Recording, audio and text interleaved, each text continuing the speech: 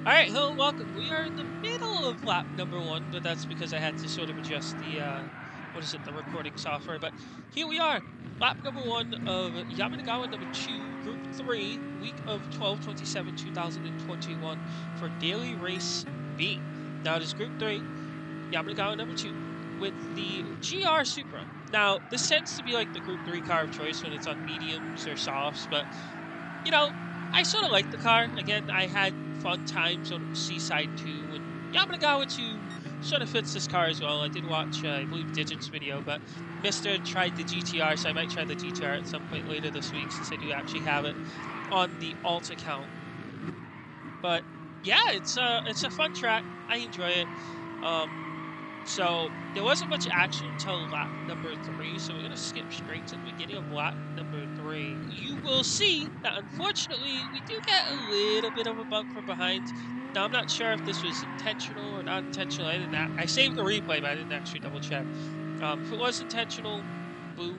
If it wasn't, so be it. Doesn't actually spoiler. Doesn't change the outcome. So again, we don't have too much trouble trying to catch up back up to him, but eventually we are going to get to the fifth and final lap. Now we are on the final lap, and yeah, let's just say this lap doesn't go straight as intended.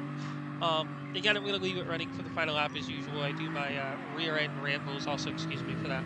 But I do the rear end rambles towards the end of the races. I usually do for my manufacturer series if you haven't seen yet. Please do. So, again, this track is fun. I enjoy it.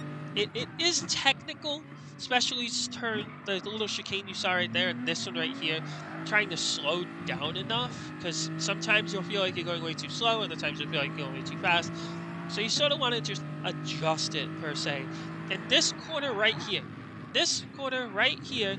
when you see the yellow barrier, brake in a straight line. You don't brake in a straight line, you'll fly straight off the course.